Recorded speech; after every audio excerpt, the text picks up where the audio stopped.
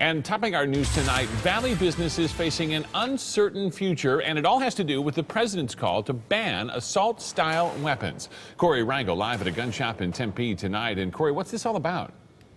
Well, gun makers are worried, and we actually have several right here in the Valley, and that's because, as you mentioned, the president wants to ban these type of guns. This is an AR-15, and gun stores say this is one of the most popular rifles out there. Now, American Spirit Arms is based out of Scottsdale. They manufacture several of the so-called assault rifles that could be at risk of being banned. After the president revealed his plan just yesterday, the company is now no longer requiring deposits on gun orders because the owner says he does not want to have to deal with issuing refunds if a ban goes into place. He's also worried about his employees because if business drops, those workers could be impacted.